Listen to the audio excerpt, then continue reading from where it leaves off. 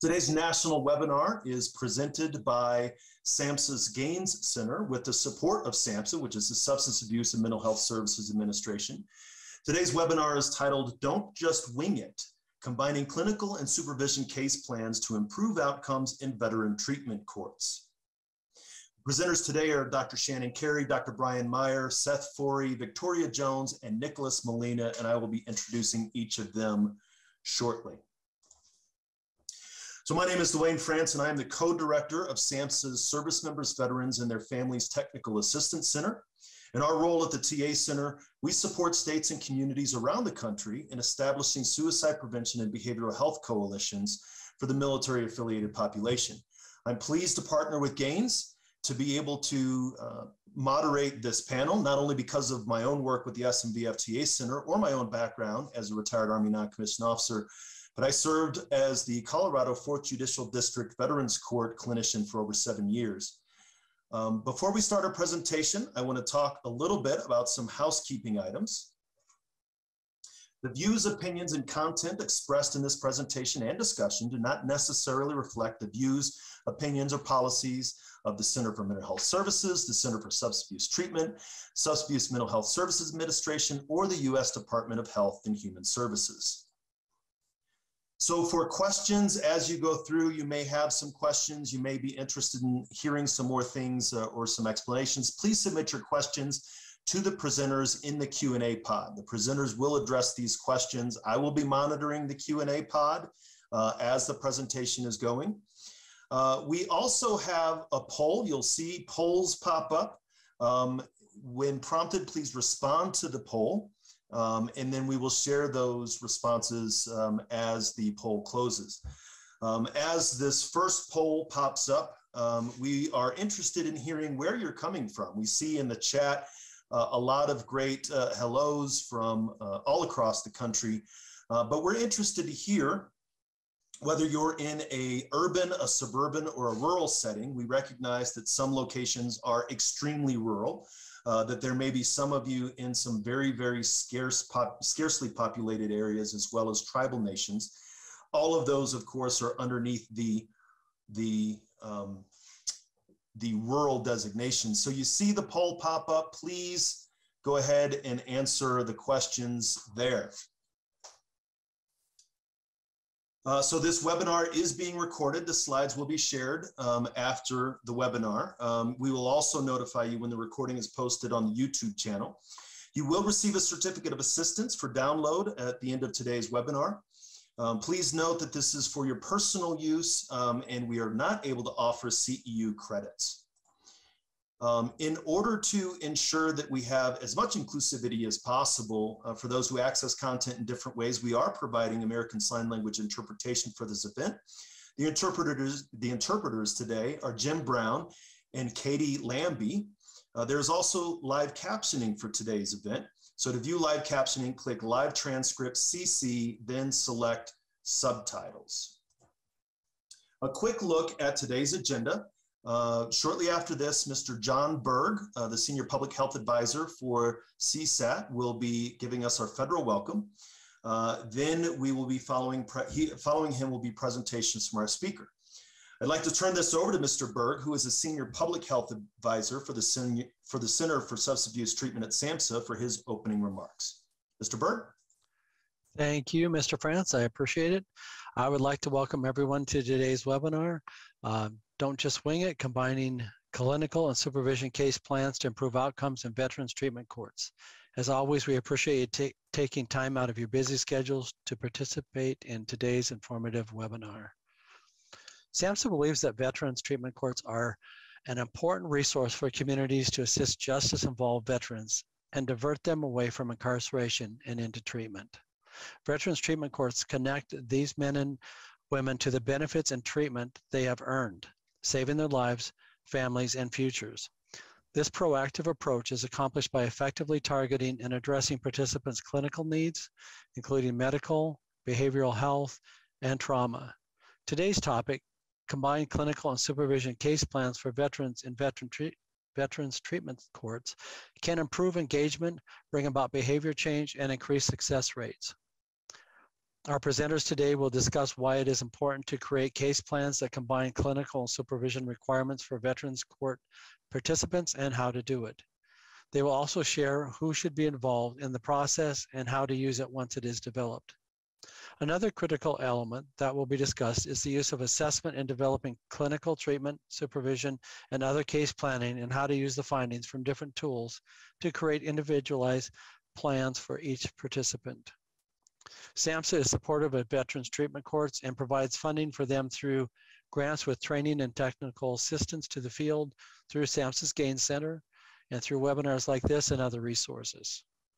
We are pleased to have incredibly experienced and knowledgeable presenters today, Dr. Brian Meyer, Dr. Shannon Carey, and we also are greatly appreciative of having members from the York Veterans Treatment Court team, Seth Forey, Victoria Jones, and Nicholas Molina, share their skill and hands-on experience about the process of developing integrated treatment plans, and we thank you all for sharing your time and expertise with us today. So I would like to thank the Gain Center staff for their work in developing this webinar, and would like to turn it back to Mr. France. Thank you. Thank you, Mr. Berg. Now, before we get into the presentations, I would like to briefly introduce our speakers. You can see their information on the screen here, but Dr. Shannon Carey is the co-president and director of development at NPC Research. Dr. Carey has worked in the areas of criminal justice and substance use disorder for over 20 years, particularly in the area of treatment court and court analyses. Dr. Brian Meyer is a clinical psychologist and the psychology program manager for the CBOC at the Central Virginia VA Healthcare System and assistant professor at the Department of Psychiatry at Virginia Commonwealth University. Mr. Seth Forey is the York County Veterans Wellness Court coordinator. Throughout his service to the County of York, he has served as a probation officer in various divisions, including the York County Veterans Court since 2018. And in 2020, he was promoted to the coordinator of the Veterans Wellness Court. He's been in that position ever since. Victoria Jones is a probation officer at York County Adult Probation in Pennsylvania, previously worked as a deputy sheriff in Lancaster County, Pennsylvania, and has been the Veterans Court probation officer since 2020. Mr. Nicholas Molina is a veteran justice outreach social worker at the Lebanon Veterans Affairs Medical Center in Pennsylvania, representing the VA on York Veterans Treatment Court team. He is a native Texan, served in the United States Army as a combat engineer, has multiple operational and combat deployments, including Kosovo and Iraq. So before I turn it over to Dr. Carey and Dr. Meyer for their presentation, if we can show the results of the poll there, I see that we have about 80% of the first question. So if we can end the poll and show the results there, okay. So sharing the results, it looks like we have a pretty even split, which is very encouraging. So about a third of you, 29% from rural or extremely rural communities, about 32% from suburban communities, and 40%, 40% urban, including, I think I saw someone from the burgeoning metropolis of Spokane in the chat there. So definitely nice to hear that we have a wide range of folks joining us.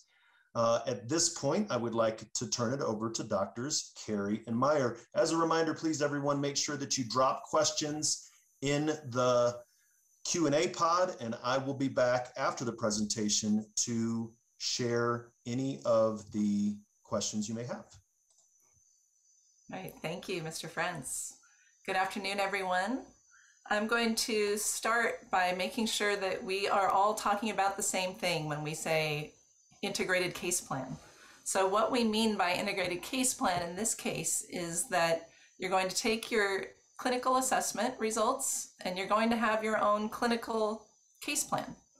And then supervision or a case manager is going to assess people for their risk and their criminogenic needs, and they're going to have their case plan. And then you're going to work together to create an integrated case plan that's specifically for that participant. So you'll still have your own case plans, but this integrated case plan is for one that you will share with the team, that you will work together with the participant on, creating a simplified version that combines the key goals and information from both those separate clinical and supervision case plans. All right, so we are first going to talk about the concepts of risk and need, make sure that, again, that we're all on the same page around how we're defining those things. And then we're going to talk about the case planning process and the importance of promoting participant engagement. And then we're going to shift in particular to the York County to talk about getting it done and what does that look like. So what do we mean by risk and need? In this context, by risk, what we mean is the risk of, it's the likelihood that someone will continue the same behavior they have been.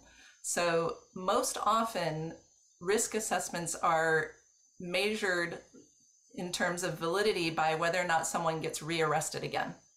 So if somebody's high risk, they're more likely to get rearrested. If they're lower risk, they're less likely to be rearrested. Because in the end, past behavior is the best predictor of future behavior. So when we're talking about risk in this instance, we're not talking about risk tools that measure necessarily the risk for dangerousness. It's not going to tell you necessarily the risk for a specific type of crime or someone, whether someone's likely to fail to appear in court or for other appointments.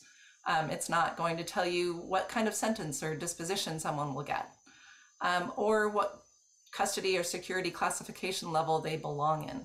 What risk assessment tools, validated, standardized risk assessment tools measure is the likelihood that someone will continue the behavior that they have been, in particular, the likelihood that they'll get rearrested. So many of you probably have heard of these before, but there's 8 central risk factors that are most predictive of someone being rearrested. So the first one is just the history of antisocial behavior that's most often measured by their criminal history. So this is an important factor. It is one of the most predictive ways. Again, past behavior predicts future behavior. So one of the best ways to measure the likelihood of someone being rearrested is if they've been arrested frequently in the past. The one thing about that risk factor is, though, that it's static. You can't go back and change the past.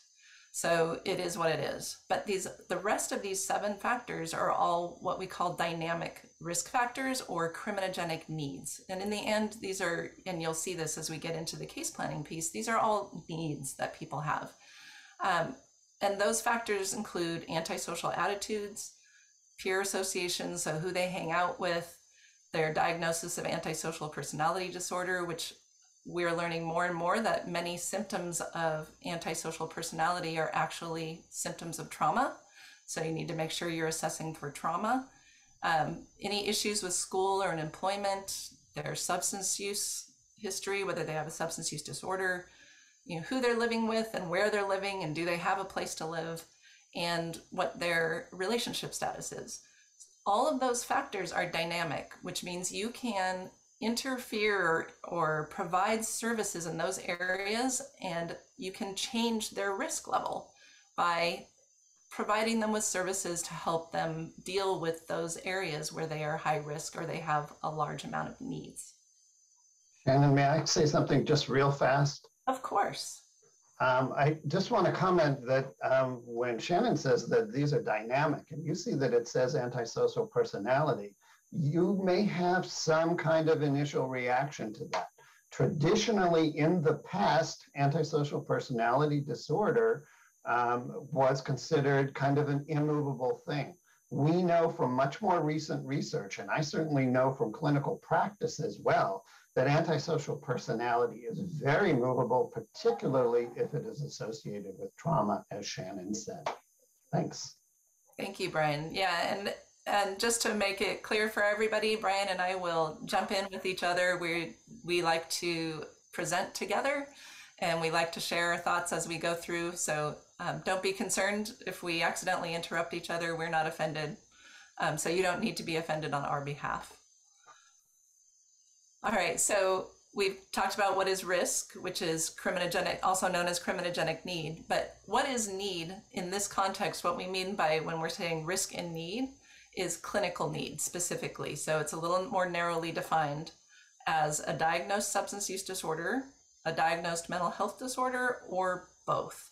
So clinical need is specifically related to their substance use or mental health status. And part of what need assessments tell you is what level and type of drug and alcohol or mental health treatment is required for recovery. Whoops. Oh, we're fighting each other. Did you have more to say about this, Brian? No, go ahead. We'll get into more detail soon.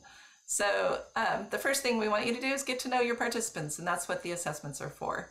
So you need some specific tools to do that.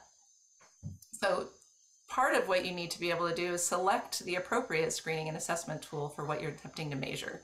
And you want to select those tools based on these factors. So reliable, you want the tool to be reliable. That means it predicts risk consistently from person to person, or predicts need consistently from person to person. A valid tool means that it's been tested multiple times in a specific population and it accurately predicts the outcome. Standardized means that it has a set of instructions for you to follow, and as long as you follow the instructions, you will get consistent answers. And then other things you want to take into account if you're selecting a risk tool. If you have a choice, you don't always have a choice. Sometimes you're given the tool that you have to use, but if you do have a choice, you do want to look for ease of use. Like, are the instructions easy to follow? If it's really complicated and it's difficult to get people trained on it, it can lead to people, different people getting different answers using the same assessment. And then again, if you have a choice, cost is typically a factor. Most of us don't have an unlimited budget. So you need to be able to consider, that there are validated and standardized tools that are free. And there are also really great validated standardized tool that are super expensive. So you just need to know what your budget is and what your options are. So here's some examples of traditional risk assessments for a criminal justice population. So these particular tools are the most commonly used in the US. The risk and needs triage, the RANT, is a screening tool. It is not a full assessment, but it's a great tool to use if you're attempting to determine from a really large population where people need to go. You can think of it, literally, it's a triage. You can think of it as the emergency room. You do a quick screen of people and you determine, does this person need to be admitted into the hospital, or can I treat them here and send them on their way? The other two, the Ohio Risk Assessment System, the ORAS, also known, depending on what state you're in, there are some states that use it. For example, Tennessee calls it the TRAS, is a very commonly used tool. And then the other most common tool is the LSCMI, the Level of Service Case Management Inventory. What these tools measure, and what all validated tools measure. So if you have a tool that's not one of these, but it measures these top 8, the central 8 risk factors, then you're probably, in good shape. You want to make sure that your tool is measuring those top 8 factors. So if you look at the LSCMI and the ORAS domains and the kinds of questions they ask, they do follow those top 8 risk factors. So that's a really good thing. And when you're using one of those tools, you want to make sure not just to take the overall risk score at the end and say, oh, yep, this person's high risk, and move on. You actually want to dig into each of those domains and use that information about where somebody has high risk. Not everybody that scores as high risk has all of these 8 risk factors. They can score high in one area but low in another. So as we get farther into this, we'll look into this more. But you want to make sure you're matching the specific treatment services and other services with the specific domain that the person has struggles in. So if somebody has a job and is doing, is highly educated, you don't necessarily want to spend, in fact, you really don't want to spend time making sure that they get their GED or that they get employment services if they already know what they're doing. And this is what I'm saying in the slide. So pay attention to the score in each of the domains to build your case plan. Brian, can you talk about clinical needs assessments? Sure. So the risk and needs triage, the RANT, does have a quick, and it's a very quick version. It's a screen, as Shannon said, The Addiction Severity Index, which is a much more detailed instrument, and it goes into different substances and explains where people are with different substances. So it's a much more thorough one. And the most thorough one really is the ASAM assessments, the American Society of Addiction Medicine, because not only does it have assessment, but it also has guidelines that fit the assessment pieces into placement. So it will say, this person needs outpatient treatment once or twice a week, whereas this person needs an intensive outpatient program that is, 9 to 12 hours a week or 9 to 15 hours a week. And then this one will say, oh no, they need a residential placement or they need a detox facility or whatever. And so it's really helpful because the ASAM stuff gives you direction about where you go based on their behavior and their dynamic factors there. So here are the 6 dimensions of the ASAM criteria. The first one is acute intoxication and or withdrawal. And so those are parts that usually need much more of a medical kind of response, at least initially, because you're dealing with a very acute phase in which a person can either be or become quite ill. And in withdrawal from certain substances, they can have anything from seizures to psychoses, psychotic responses. So you really have to be careful about the acute phase. Then you get into dimension 2, which is biomedical conditions and complications that have to do with the person's health history. So for example, if somebody has an alcohol use disorder, and that person also has diabetes, that becomes very complicated because the alcohol it's made of so much sugar that the alcohol then use affects the diabetes and then makes the person or can make the person much sicker. So we have to pay attention to that kind of overlap. In dimension 3, we're really talking about psychological factors. It's about their thoughts, it's about their emotions, it's about their mental health problems that they may have that are affecting the substance use. So for example, the 2 most common factors, which we know as mental health diagnoses that affect people with substance use problems are depression and post-traumatic stress disorder. They're way above and beyond all of the others. And so we see those over and over again, and we need to pick up on those because those people are polydiagnostic and we need to pay attention to those conditions. The 4th one is readiness to change. It is really about motivation. And as we know, there are stages of change, and we have to look at what kind of stage a person is in and their readiness to do that. It's kind of an encapsulated Eureka. If you know the Eureka, it also measures readiness to change. In dimension, Can I jump in there just for a second, Brian, about that readiness to change?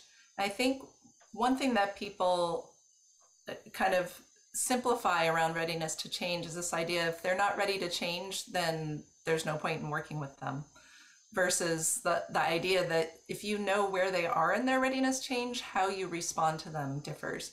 So if they're pre-contemplation, then your idea, it doesn't mean, well, they're nowhere near ready, like out they go. It's, oh, well, I need to get them engaged.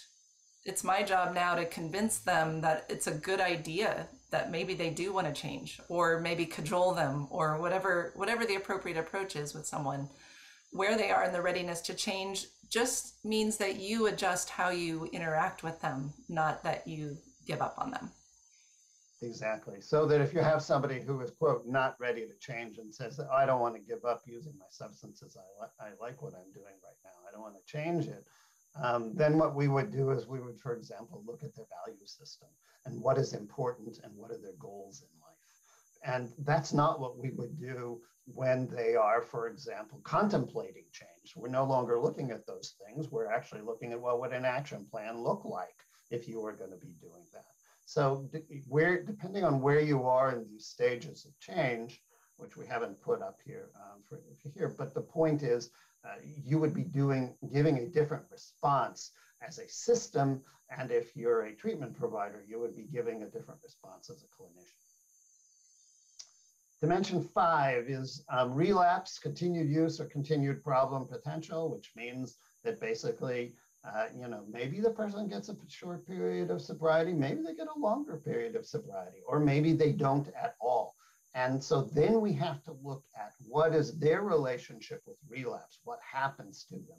Because there are some people who relapse and they can get back on the horse, where there are other people who, and when they relapse, they're really going downhill. They're going to have a downward spiral. And so you have a very much harder time interrupting that. And so we really pay attention to what the person's individual style is when we're looking at this dimension. And then in the last dimension, we are looking at, one of those pure needs, which is the recovery or living environment that they're in, because obviously that makes a difference. If they are living with other people who use substances, or they are living with other people who enable their substance use, that really affects where we think about placing them. And it's really important for us to understand these things. And sometimes, and in fact, often, I think it's important for us to engage the probation members of the team and have them go out and look at the living environment that the person has, so we actually get a real report. Because it's one thing to hear what they say to us, it's another thing to see it. And that is one way that we can really pair up and integrate our work together.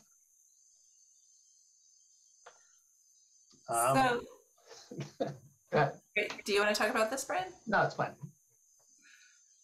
So you might have noticed as Brian was going through the ASAM dimensions that there was a lot of overlap between that and some of those risk factors that I talked about, such as their living situation and having a substance use disorder. So I think they just did it to confuse all of us, that the risk factors are also needs. So in the end, it's probably easier for you just to lump them all together and say, these are all needs. This participant, this individual has a lot of needs, and we need to provide them with something that will help them meet that need. So one of the other aspects of risk and need is the idea of responsivity. So these responsivity factors are things that aren't necessarily directly connected to criminal behavior or their substance use disorder, but they are needs that someone has that might interfere with their ability to engage in the services that you're providing.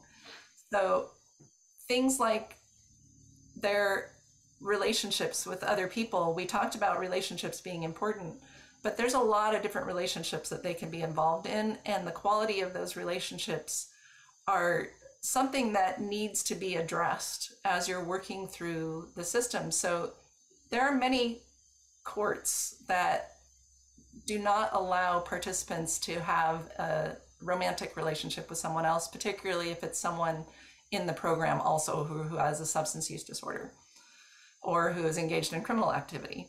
So one of the things that you want to do is have them engage with positive peers and positive relationships with other people.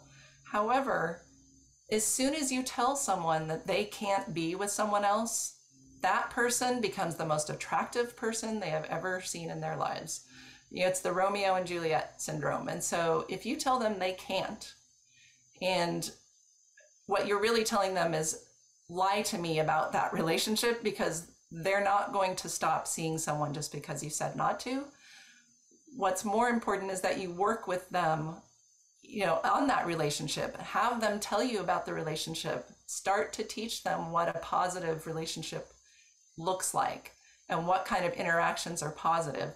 If you have them trust you and they tell you about them, you're much more able to intervene in that area and help make sure that those relationships eventually change because of your intervention.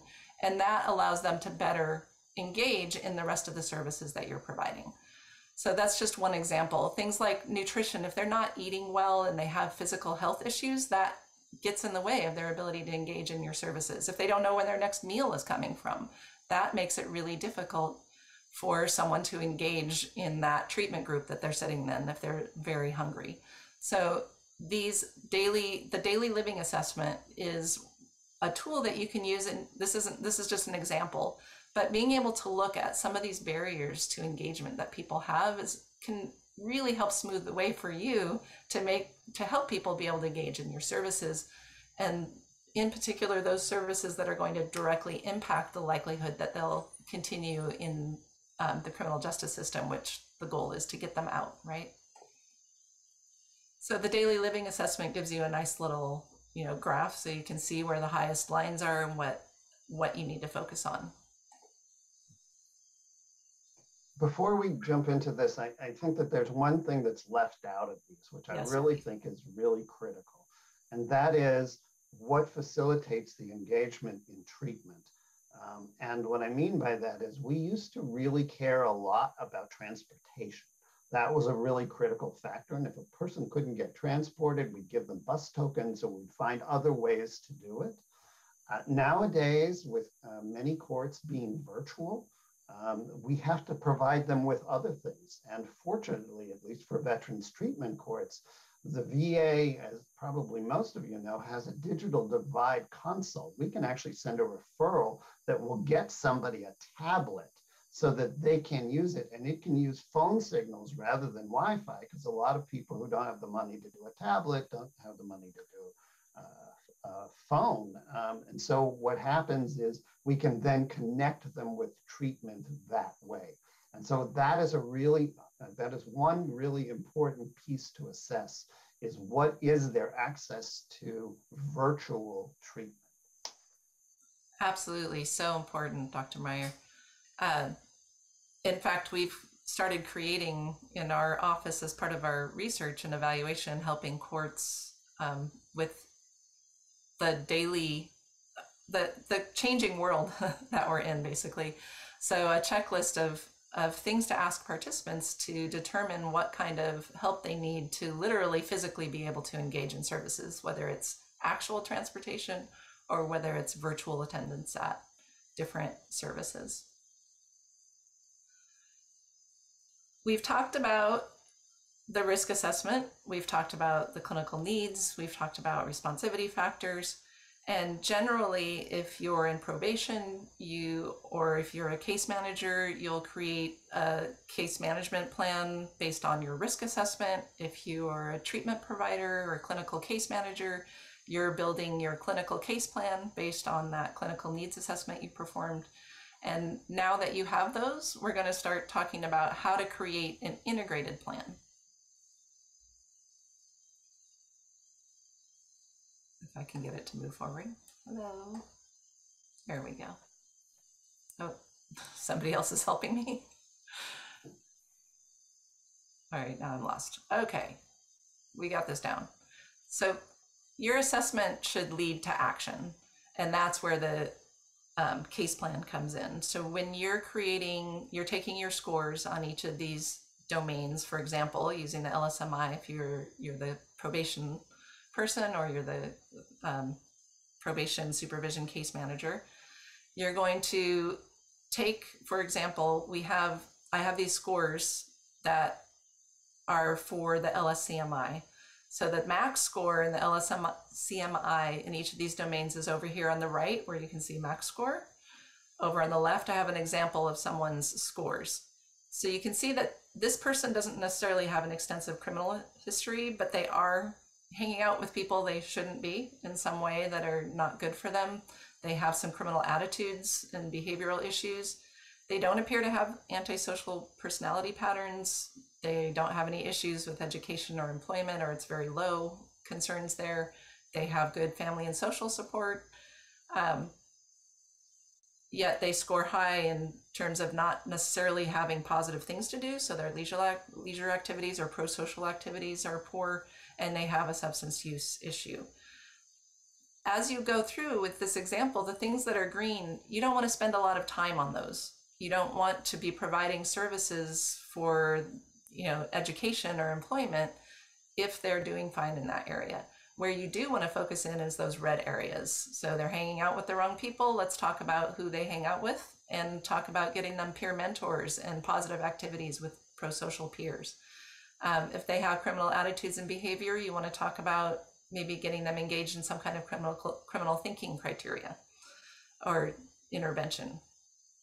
This table I won't go through in detail, but what this does is help you think about addressing these risk factors or these criminogenic needs as a part of their behavioral health services in terms of flipping them on their head. So instead of looking at the risk factor as the thing that's creating the risk or the problem, you want to kind of flip it on their heads and think about, what do we want them to do instead? So you can kind of create this table for yourself for each person and say, what is the need that this person has? So if they have an antisocial cognition or they have criminal thinking issues, then what they need to do, if you flip that around, is we need to help them develop more pro-social thinking. What are some ways we can do that? What are some interventions? So there's things like moral recognition therapy or thinking for change. As you're going through each assessment and you look at each of the domains where people are struggling, flip it around and think, what do they need?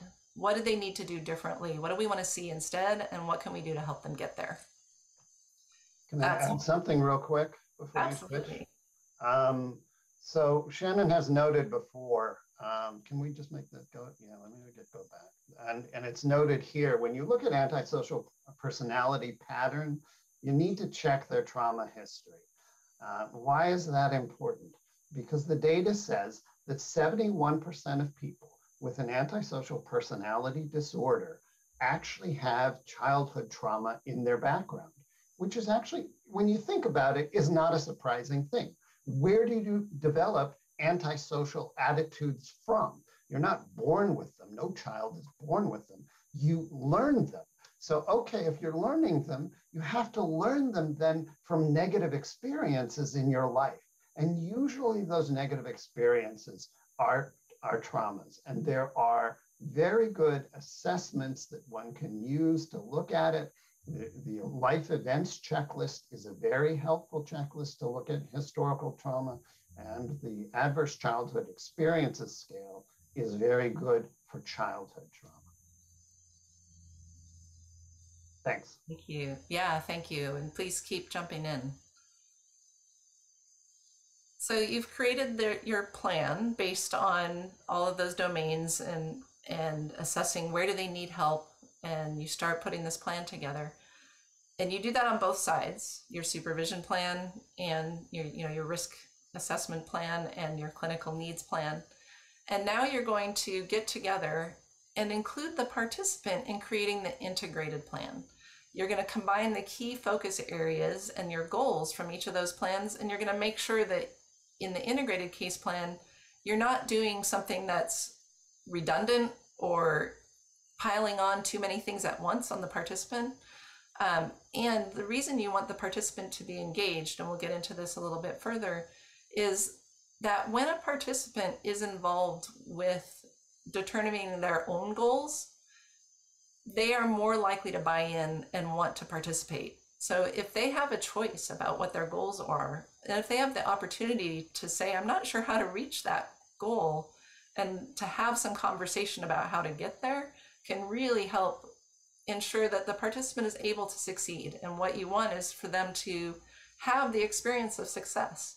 For a lot of people who are in the criminal justice system and end up in these treatment courts, they haven't necessarily had a lot of experience with being successful on their own, putting things together on their own. A lot of times, even those in the military have had a lot of structure around it. So, and when we talk about these case plans, although this presentation is specifically for veterans treatment courts, we give the same advice across all the treatment courts that these integrated plans can really help with buy-in. And although veterans have a different background and maybe have experienced a lot of success in the military, there's always been a lot of structure. And now we're putting them in an environment where they have to do a lot of their own work, and sometimes they need some help there. And making sure that they have buy-in and choice can make your job easier in the end. Completing case plans should be a process. It's a living plan. It's not something that, here's your case plan, okay, we're done, and now we're just going to follow the same one all the way through. It turns out, how many people make plans and then reality hits? So there's plans and then there's reality. So you create the plan together the first time and you think, okay, this looks like it's doable, and we're going to step up over time. So let's start with something that's that they can grasp, that participants feel like, okay, this is something I can do in a reasonable amount of time. And then you can step it up if it turns out that it was right the first time, or if you're like, oh, I'm not succeeding, I'm not seem to be able to meet this goal, well, maybe that goal was a little too much and we need to back that off a little bit and make it smaller steps. So case planning should be dynamic, and they should change over time. You should plan on changing the plans over time. The only consistency in planning is that you're going to have to keep planning. That change is constant.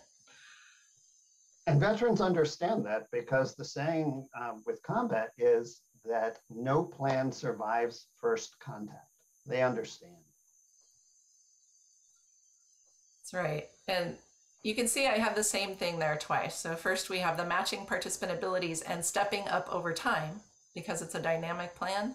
And it's key to match the participants' abilities and then step over time. So the wording of the goals should address whatever's relevant in their dynamic risk factors at this time. Don't be addressing risk factors that aren't risk factors. So you can leave those out. It helps actually focus the plan a lot more and helps you conserve resources when you're not putting them toward folks that don't need them. So ensuring that you're matching the specific need of each participant and only giving those participants the services that they need. Have participants brainstorm with you, about what are their life goals? What do they care about? If their case plan, meets the same things that they're interested in terms of what they want for their lives, they're going to be more engaged, just like any of us would be. You want your life plan to be something that's important to you, that you care about. And you want to make sure you're talking with the participant about what they see as barriers or obstacles for them being able to meet that goal, so that you can then help maybe those barriers become one of the goals, that you work in moving that so that then they can get to the next goal. And it's also really important to talk with participants about what would incentivize them or what would make them more engaged or interested in participating in meeting their goals. Aside from just the pleasure of meeting the goal, it can be helpful to know if there's something that drives them, what motivates them, and is there something that you can provide to help them really become more engaged in this process. One of the benefits of an integrated case plan is that you are very clearly identifying for the participant and for the team, and this is what's important. You should be really sharing these integrated case plans. You don't necessarily have to, and with clinical case plans, you may not, for confidentiality reasons, be providing the team with the entire plan with all the details of what's happening in that participant's life or their past trauma. The team doesn't necessarily need to know and shouldn't know all of those details, but they do need to know what the participants' goals are, what they're working toward, because when the whole team knows what those goals are and what the participant is working on, then they can help encourage that process in all the spots that, all the places in the program where they do have interaction with participants in some way. Or when you're deciding in staffing about how you're going to respond to participants' behavior, if everyone on the team knows what their goals are and what they're working on in their plan, then they can help, again, provide that kind of group think on what's going to be the best response for this participant based on what we know about them and what their goals are.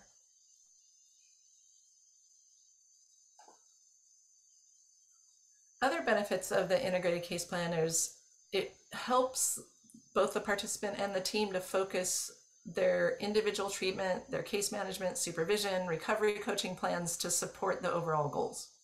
So if everybody's on the same page about where the participant is going, then each of those aspects can be supporting the plan in the end. And it provides a clear framework for the team in determining whether or not the participant is progressing. So if you have the same structure and requirements for every single person, one issue is that people come to you in different places, right? So that having the same goals don't make sense. But when you make them personalized in this way for each participant, it can make it a little tricky to figure out, is this, has the participant met the requirements to move from one phase to the next? So if you have a really clear plan that everybody's on the same page, you can see when they're making progress and whether they're meeting the goals that you've decided are what they need to meet in order to progress to the next phase. It's also a great way to document that progress, so you have something in writing.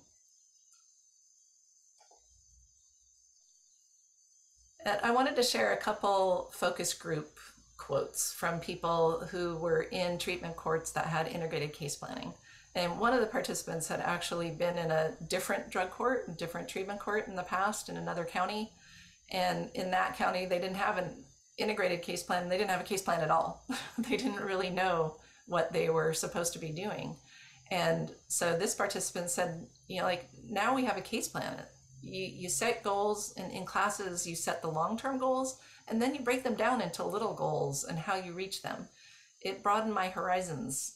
So the team doesn't just help you with treatment, they help you with your life, is her feeling.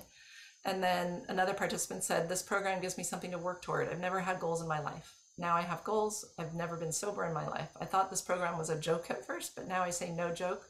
This program saved my life. And this participant is also someone who had OD'd multiple times while incarcerated. And so when they're saying the program saved her life, she meant literally like those goals and having someplace to go, led to her not being in jail and not using the way that she had been, in a way that was going to kill her. So for steps, implementing the plan, get training and buy-in from the team. So this kind of training where you understand what's the purpose of an integrated plan, what does it look like?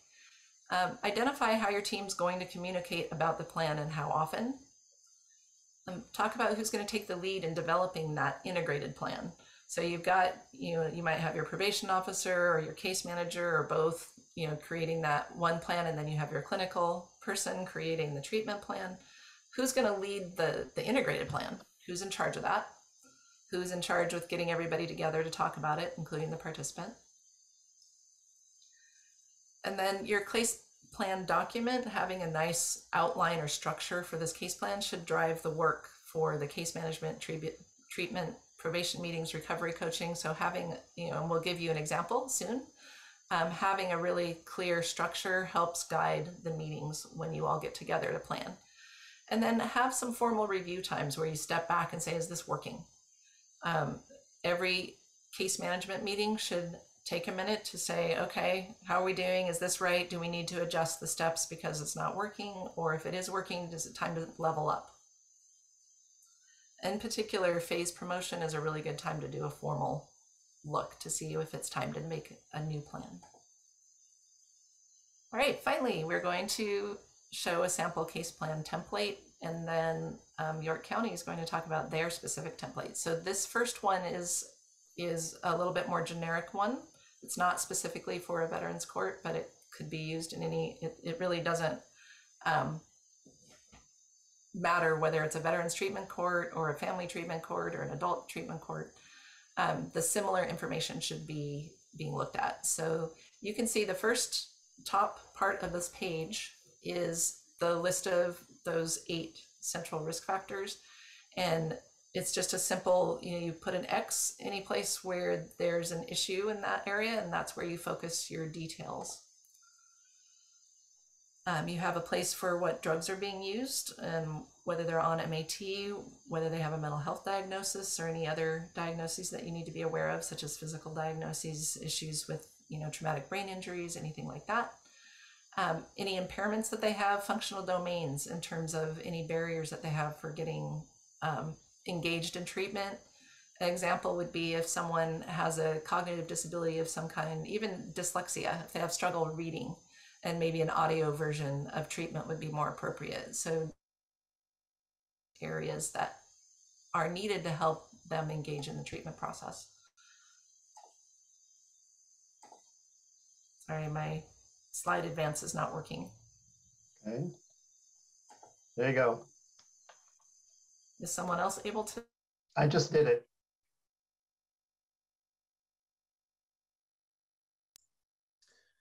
Shannon? Dr. Meyer, it seems Dr. Carey's been frozen. Does seem like that. So I'm going to jump in. I'm sure Dr. Carey will be back. In this sample case plan template, we're going to be looking at, remember, we have to look at both the risk areas that we're going to do out of the 8. We want to make sure we're looking at resiliency factors, things that support the person's success, their ability to bounce back, their strengths, their social supports. And then we want to look at the responsivity factors, because these are all things, as we talked about before, that can either enhance or get in the way of their engagement in treatment. So instability or lack of social supports, lack of safe housing. It's hard to get engaged in treatment when you're living on the street. You know, there's all the mental health stuff, the medical stuff, the cognitive stuff.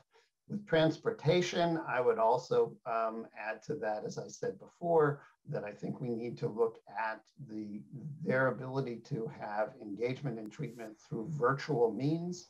We have to look at motivation. We need to look at their insurance, especially things like health insurance. That's a really important thing, especially when you're dealing with people, for example, who have, you know, diabetes and alcohol use, or people who are meth users and who ruin their health, their physical health through the use of meth. And so we want to make sure that we can attend to those health factors and other kinds of needs, including childcare, so that they can attend treatment. So here is a sample one. This is just you know, a sample of how you structure this. Here's the goals phase, where you're reviewing in a certain number of days the objectives that you're having from treatment, from case management, and from probation and or a recovery coach. And this is what it really looks like in real practice. So for example, are you back? I'm back. Okay. I've been filling in for you. You are doing great. Thank you so much for doing that. I don't know what happened there, but I'm glad to be back. I just wanted to point out one other thing in here is that these focus areas, it tells you again what area you're focusing on, what the goal is there, and specific to that goal, any responsivity factors to address. So as someone is working on a specific goal, let's say they're trying to complete MRT, and I don't know if the example came through, I'm not sure when I got popped off, but if someone has trouble reading, then MRT being a reading heavy intervention, they do have an audio version. So the responsivity factors to address if their goal is to complete a step in MRT is, remember, this person has a struggle with reading, so they're using the audio version. Do you want to go ahead with what you were doing, Brian? Sure, I can do this one. Just to say, here's an example. I mean, obviously, pretty much everybody is coming in with a substance use problem, so this is going to be a goal for just about everybody here. You know, and you're going to be looking at a goal where you're going to actually want to be able to measure it. So when you're looking at this one, it's nice that it says, for example, abstain from drugs and alcohol for 14 days, and that means 14 consecutive days. So that's really explicit. To just say abstain, you know, that's a hard thing for people. But if they know that there's what the goal is for a period of time, then it makes it easier for them to respond to it. And you can see here some responsivity factors. And so treatment says, well, we want them to attend treatment, which is IOP and individual therapy as scheduled. That's important. And then we're going to look at that to see, oh, have they actually done that? And do we need to incentivize it more? Or is there, you know, if this continues to happen over a longer period of time, what kind of sanction might be appropriate? And so then there's going to be a treatment plan with the therapist that the participant does that is really going to be working on coping skills for craving and for physical pain, because let's say in this particular case that they're using alcohol and opioids, they've probably got significant physical pain. And then they're going to discuss their MAT options. Case management objectives, there are certain things that they need to do. You know, they don't have insurance. We see that in a responsivity factor. So up here in case management, we want to complete an insurance plan. We see a responsivity factor about transportation, and it says, do 3 transportation options with the case manager, deal with the budget for the bus pass, et cetera. And you can see how as you go across this, anything that is listed on the left really has to be accounted for in treatment, in case management, and also in probation. There are pieces of it. So that you're going to want to have a successful home visit. That's going to be an important thing to see, because you know there's going to be a home visit and they'll be looking around. And if the home is trashed, or if there are drugs lying around, that's a real problem. And they're not going to tell you that, which is why the probation officer is so important in that, especially in that particular role. Or maybe they're working with a recovery coach. So they're looking at how much recovery capital, the resources that they have to work on that are going to help them with their recovery coach. And so you get a sense of how these things integrate. You have the goal, you have these factors to address, and then each different player in this addresses their own areas with respect to the goals. And what's important about this particular form as well is when you're all working together on this, you can see what each other, you know, what each team member is working on and when you might be overloading a participant.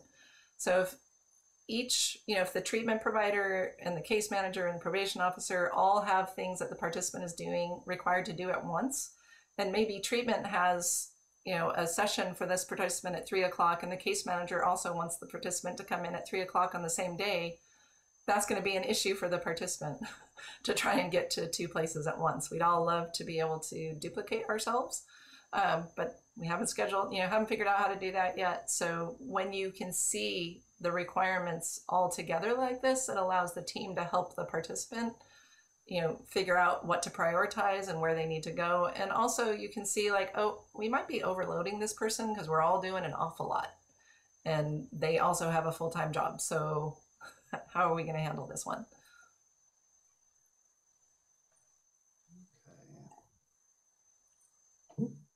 Oh, let's go back here. Sorry, I didn't think you were able to do it, but I guess you regained control. I regained control, yes. Yes. And just in time to pass the baton over to Victoria from the York County Veterans Treatment Court. And I will advance slides as needed, Victoria, just let me know.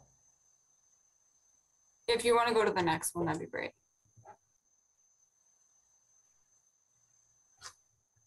Okay, so this is the plan that we use in York County. We complete this plan. It'll be the participant, the VJO, and the PO that all complete this plan together. And we do it in person during an appointment. And I'll turn it over to Nick. He's going to go over this first section here. Yes, so this portion of the treatment plan is the basic needs portion. We just kind of outline what their housing situation is, whether they're in a recovery house, whether they're looking for financial assistance through maybe HUD-VASH or something like that for housing, to figure out what their housing situation is. We go over their finances with them to figure out what income they have coming in, along with employment. Some of these guys are service connected or on Social Security. So we kind of outline that to figure out what their financial need is, if there is one. Then we talk about, what interests they have, like what do they like to do on for recreation or their leisure time. Then we move over to the right portion of the section here where it talks about physical health to see if these guys and gals, these veterans, are being seen by the VA, when their last appointment was, if there needs to be a scheduled appointment for their primary care. And then we go to like their mental health portion, figure out when they've last been seen, if they need to be seen, if that needs to be something that needs to be addressed during that time, along with the next portion is the substance use. Figure out, we should, by that time that they're in our office, we should know what their substance use is, and see if they are being seen through the community or through the VA. And then the last portion there, parenting, family relationships, social supports. This is where I like to see what are their natural supports. What's the relationship like with their family? Do they have children? Is their spouse involved? So that kind of gives us an idea of what their basic needs are. And then Victoria will go over the veteran responsibilities here. So we have them read, if you want to go back one more slide. Okay, so up at the top where it says veteran responsibilities, we have them read that there. It basically says if they make any changes to this plan or if they make any changes to their treatment, they need to notify the VJO and the PO immediately. So we have them read that, and then they initial after each one, we go over that with them. And then we could jump down to these categories here where the check boxes are. So we pretty much start at VCAG and we list from 1 to 10 what they're doing for each one of these categories. So for example, if we were to write VCAG, we would write once a week. So for each one, you write how often they're doing it and when they're doing it and where they're doing it. Yeah, I believe we can move on to the next slide. Okay, so just on this one, for the short-term goals, this is what the veteran wants to accomplish while they're in the program. This could vary between phases, a certain amount of time. Once you bump up to the long-term, we start looking forward to what they want to accomplish after they get out of the program. The treatment completed section, this is just what treatment they might have already completed or what they've completed as we update our specific plan. This would be things like maybe a batter's intervention program, inpatient, outpatient, anything along those guidelines. Comments is what we open up to the veteran. What do they want to share with the team? What are specific things that they want to focus on? Maybe just how they feel about their progress in the program to this point. That really about sums up those 4 categories on the back page of our case plan. So your overall case plan is basically kind of a 2-pager, simple. Yeah, nothing too in depth. Exactly. So I have a few questions. Actually, Brian and I have a few questions for you to talk a little bit more about the creation of the integrated case plan and how you do it on the ground. So you talked a little bit about who was involved with creating the plan. Can you talk about how you communicate with each other and what that looks like in terms of, do you meet? Do you do it through email? How do you share the plan? What does that look like? So Nick and I, we communicate almost daily. If I have anything that's going on with the participant, whether it's negative or positive, I reach out to Nick almost immediately so that he knows what's going on. And if treatment is involved, we can coordinate and connect them with treatment right away.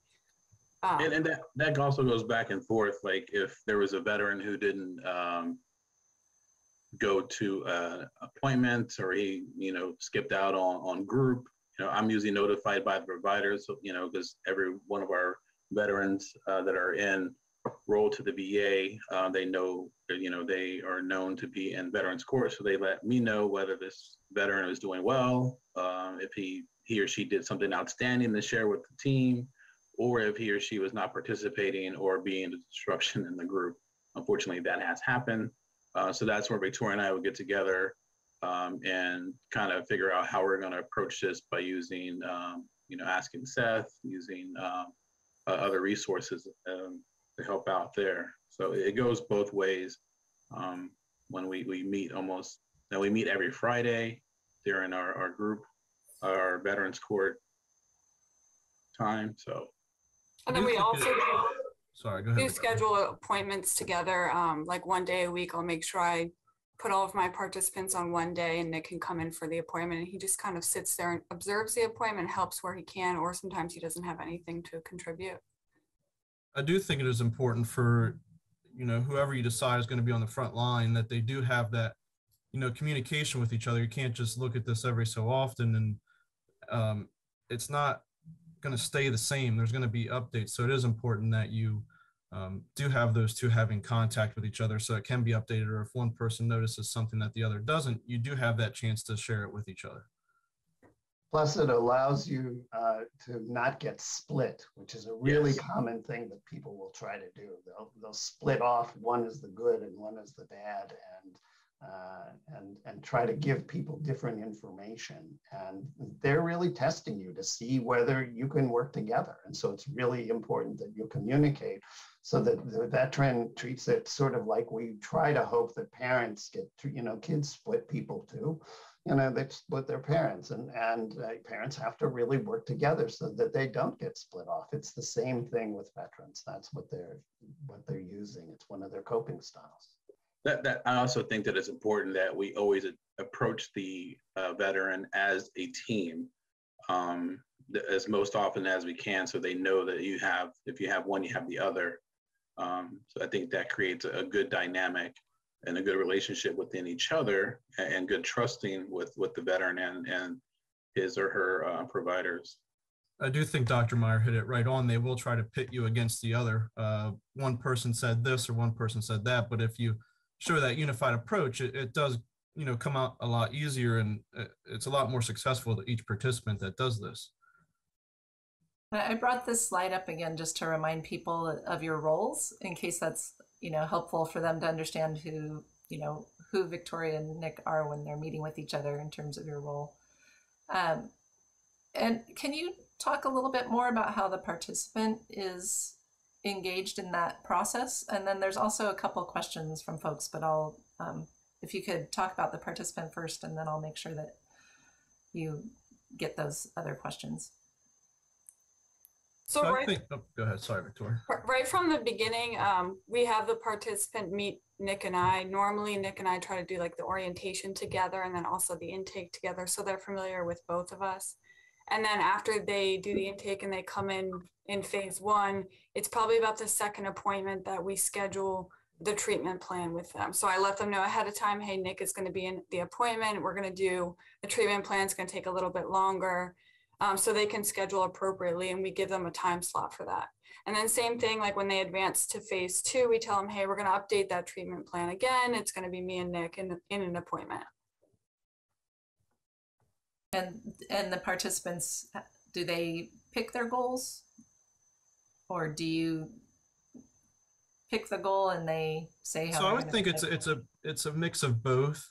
They have their own veteran specific goals, and we have goals that the court kind of has set for them as well, depending on what their case might be. But there's definitely a mix of both, because if as the court just gives them all their goals, it's not going to be something that they're invested in. But if we let the participant kind of, maybe go about how they want to achieve those goals and have an own say in what they do, it sticks with them a lot more than us just saying, you have to do this, this, and this.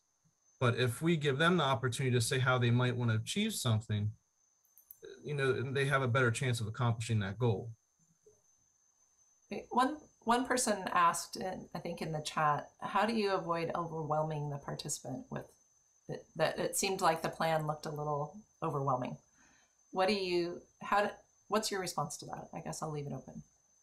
Well, I think it's important that when we first meet with the veteran, to let them know it's not a walk in the park. This is a invested program. This is you need to understand that it will be overwhelming, but to comfort them or to reassure them that there are resources available to them, that we are here for them when it does become overwhelming, and to reach out to those parties, like either myself or Victoria or Seth, to let them know that, hey, we are here. We're a part of their journey. You're not alone. I think that even though that, it looks like a lot, I don't think Nick and Victoria overwhelm them by just overloading this case plan. I think in the, beginning phases, beginning part, they might start smaller, not fill out every single box on the case plans where it just looks like it's a daunting, overwhelming task. Yeah, and some of these things are broken up into different phases. I know like in our court, they don't have to do like their DUI highway safety until phase 2. So if they were to have to do like batterers intervention and DUI highway safety, batterers intervention would be phase 1, DUI highway safety phase 2. So it's not like we're throwing everything at them all at once. Great.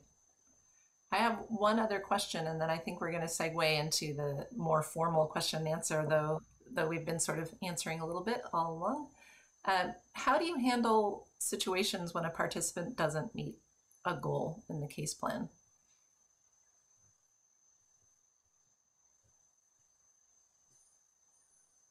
So when they don't, it depends on the goal.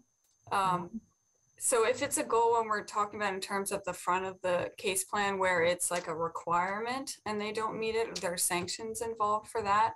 But obviously we'll take into consideration, you know, why they didn't meet the goal and bring it back to the team and say, this is what we're looking at. It could be a sanction if it's something that they just completely pushed off and they're not willing to do it.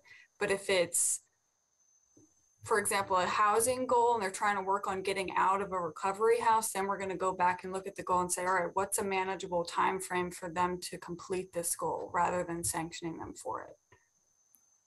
I would agree with that. You don't want them to feel defeated. I think, as you said in your presentation, you know, maybe make it a little bit simpler, set different time frames in order to help them, you know, re-engage that goal. Just don't give up on it. Just revisit it and see, you know, what else can we do to maybe better assist them in achieving it. I think going along those lines with one of their goals, such as housing, is something that we could do. It's a great example. And when they do reach a goal, do you have incentives built in? Yeah, we do have a couple things, you know, such as we have the typical ones such as gift cards and, you know, something as simple as judicial praise for achieving their goal goes a long way. It does. It's huge. But we are able to do stuff, you know, as long as we know what was related to that goal, maybe we can get something out of the box that we just have to present as a team. But something as simple as judicial praise is a lot, because a lot of time they're in front of a judge, it's not always positive. You know, a lot of time they're there for a reason, but that's one of the bigger things that I do see have an effect on a lot of the veterans. Yeah, I think, Seth, that's a really important point, that I think judges don't always realize their power for good as well as the power for sanctions, and how much difference it makes from that source for a participant or a veteran to hear, I'm proud of you. You did a really good job on that thing. Or I saw you do that. That was great.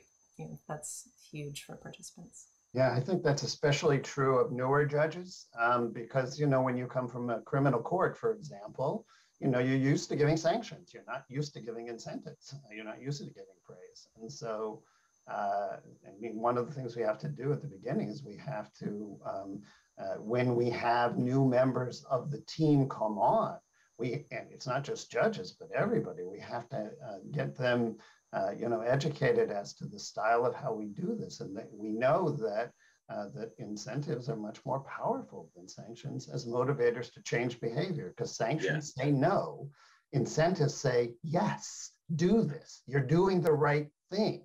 And that's what's so important. It puts them in the right directions. Sanctions don't tell them what the right directions are. It only tells them what a wrong direction is. And it is a key part, you know, not to keep striving on that. I mean, we luckily have a judge who's on board with those incentives and sanctions, but sometimes I do feel you get a judge who might have the lines blurred between a typical court session and what a treatment court session is. So I think just giving that friendly reminder that, hey, you know, just say something, a couple words of, you know, pride or something along those lines, and it goes a long way. So I think there are some questions in the formal Q&A, and Brian, you had indicated that you wanted to answer a couple of them live. Actually, the first one, I pressed the wrong button. The second checklist, so I'm in the Q&A now. It says I mentioned the ACE. The second checklist about trauma is called the Life Events Checklist, the LEC. And it's usually called the LEC5, and it's free, as is the ACE. You can get both of them for free. And what about the question on MAT? You know, that's a very tricky question. The question on MAT says, should MAT be a mandate if it's recommended on their substance use disorder assessment, but the client is not interested? Some of this depends honestly on what your state law says about mandated treatment and how specific that state law is about mandated treatment. I mean, it's one thing to mandate treatment, it's another thing to mandate a very specific kind of treatment. I know, for example, in Illinois, somehow the state law says that if MAT is done, then only naltrexone must be used. That you can't use buprenorphine, in other words, or Suboxone. And we could get into the craziness of that. And yes, it's politics and lobbying, but I'm saying that state laws do in fact get that specific. So it really matters what your state law says. The second thing I think is it's really important to understand why the client is not interested. Let me give you an example. You know, in a lot of NA groups, not all of them, but in a lot of NA groups, they take a no medication attitude. You're not allowed to use medication, a substance of any sort at all. And the national NA folks have taken the stance that local NA people can make their own decisions about that. In fact, they have a pamphlet about it, which explicitly says that. So you have to be careful about these things, because if NA, for example, is going to be something that's helpful for somebody, but the local NA is saying, well, we don't want you to use anything, then we really have to do what is essentially a pros and cons. And especially, I would do something like a decisional balance. And a decisional balance is the pros and cons of each side of this. In other words, if you use the MAT, what would be good? If you use the MAT, what would be not good? If you didn't use the MAT, what would be good? And if you didn't use the MAT, what would not be good? And then what you do is you look at the diagonals on this, because the reasons why the pro for one thing and con for the other tend to add up together. And that really helps shake a lot of people loose on this kind of stuff. So I think this may be a clinical issue that needs to be addressed in psychotherapy and through motivational interviewing when you're trying to deal with something like this. Right. And I noticed in the chat, a couple of people have mentioned that they would like an example of a completed case plan, or integrated case plan. So you can see up on the slides, there's emails. So if you want to email Seth, Victoria, or Nick, would you guys be able to, like obviously de-identify a plan and share it with someone if they wrote and asked you for it? I don't think that should be an issue. We should be able to share. Yeah, I don't mind. And I have one that's not specifically for a veterans court, but it's more of the example that was on the screen, but completely filled out. And so if you're interested in that as well, you can email me and I can send it to you.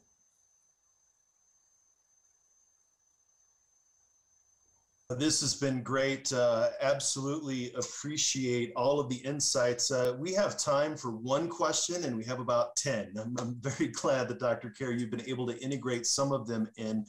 But there's a couple I think that may be interesting from both Dr. Meyer and Dr. Carey's standpoint, but also the York County team, is integrating the treatment plan with this integrated plan.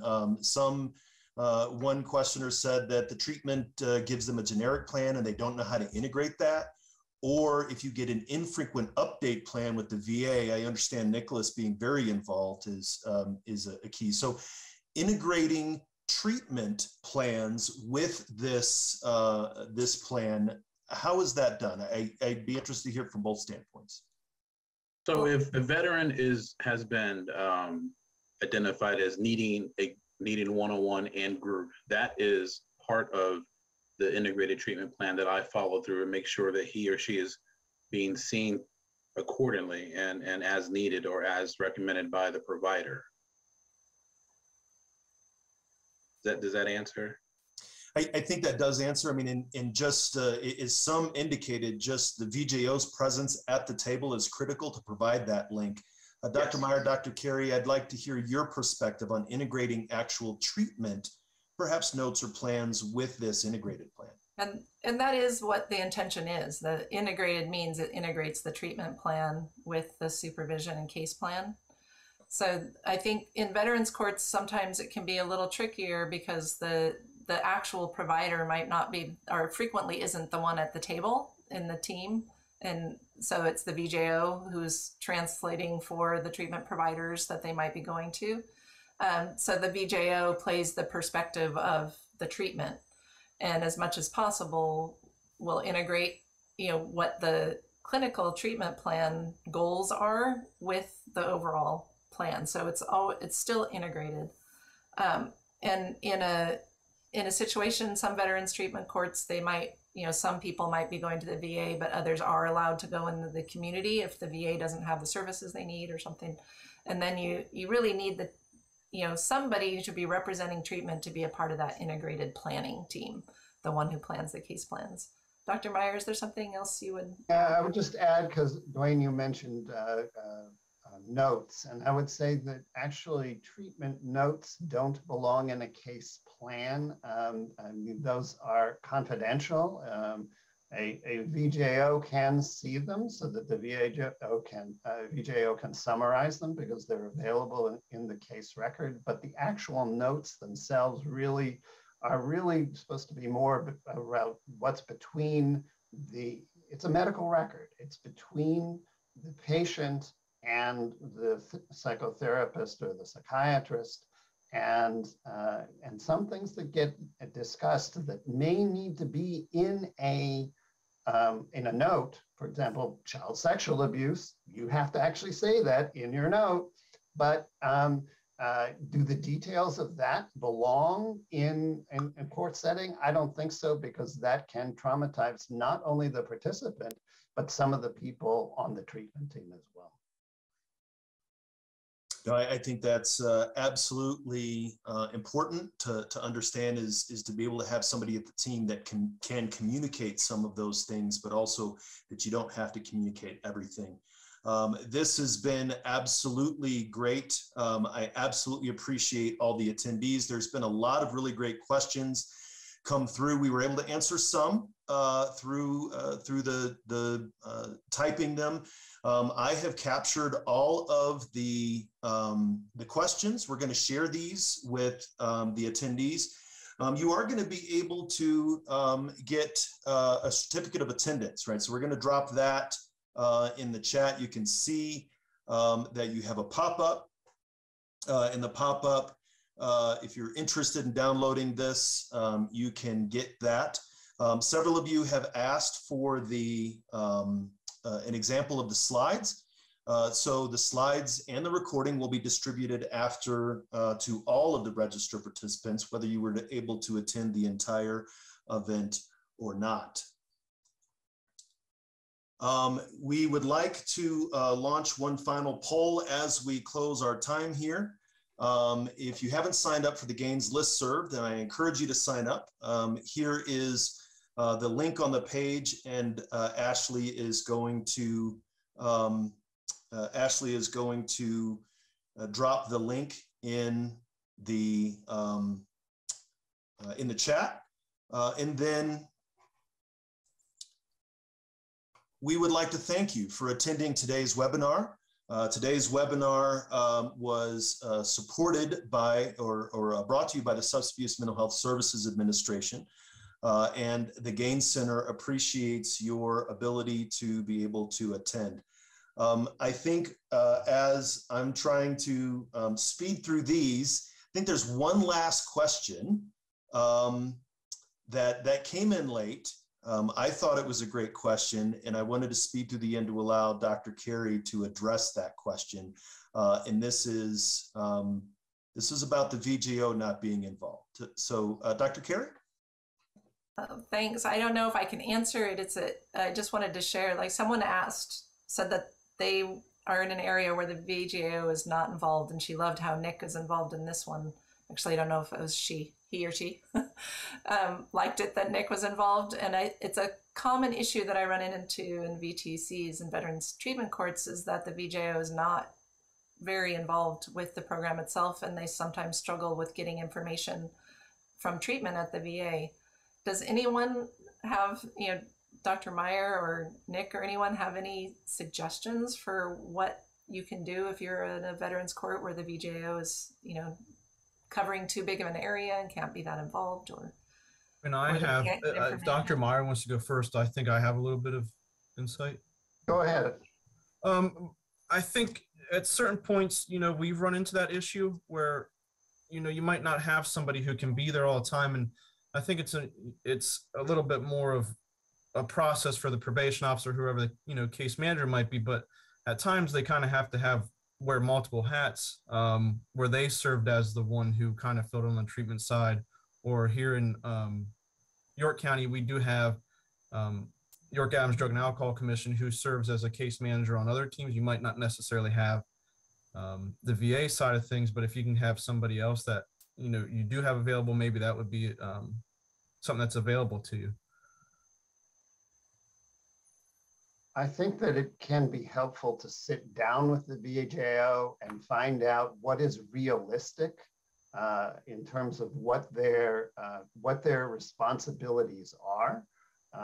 And so that you can get some understanding and maybe some conversation going about that and what would be helpful, and to figure out if there are some other ways that you can do things. I mean, even if a person has a large area to cover, maybe they could meet virtually or something like that, so that you can sit down and problem solve those issues, so that maybe you can have more communication with each other. And is there any avenue when courts are struggling with getting information from treatment providers that are within the VA, is there any avenue for asking or getting access to more of that information? Or is it just really from location to location? I feel like that's probably a location to location ordeal. I love what I do, so I'm fully invested in what I do. And unfortunately, I feel like sometimes that's not always the case, or the caseworker may be overloaded themselves and can't provide that as much attention as another person. So it's really like it's case by case basis. Yeah, to wrap that up, in my own personal experience in Colorado, we have 6 veteran courts, and there was a point in which the VJO couldn't be in 6 places at once. Like 2 of the courts always had the same docket. And so through the Eastern Colorado healthcare system, they actually increased VJOs. They brought in more staff. So they have some that are specifically working with incarcerated veterans, some that are managing courts in the north, and some that are managing courts in the south. So I think Dr. Meyer's communication of making sure that just having that conversation with the VJO team, and it's usually out of the healthcare system level. Of course, the VJOs are located at the C box, but really being able to communicate to someone at the healthcare system and just say, the VJO's job is challenging, but it can be much less challenging if they work in conjunction with the veterans courts. So this has been one thing real quick, just is to say, is it can also be helpful to give them data. Because when VJOs, if they're spread too thin, it's helpful to have data to make an argument for further staffing. And we have been upstaffing VJOs slowly, but it's been happening consistently. And so if you can provide data to your VJO to pass along about it, and they can collect that from their other courts, that'll be helpful to them to go to their supervisor and say, hey, can we consider asking for another position here? Yes, absolutely. I think that veteran courts are a great example of federal, state, local, private, nonprofit collaboration. You don't see this kind of collaboration outside of veterans courts quite a bit. And absolutely the veteran justice outreach officers, as well as the probation officers, the clinicians, public defenders, the judges, the peer mentors, everyone is a critical member of the team. So thank you so much to all of our panelists for joining. We absolutely hope that everyone is able to get some really great information. Once again, we've been downloading or uploading the certificate of attendance in the chat. That will also be sent out afterwards. and we will make sure that all the slides are there as well. So thank you very much to our panelists, and thank you to everyone attending. And we hope that you all have a very great day.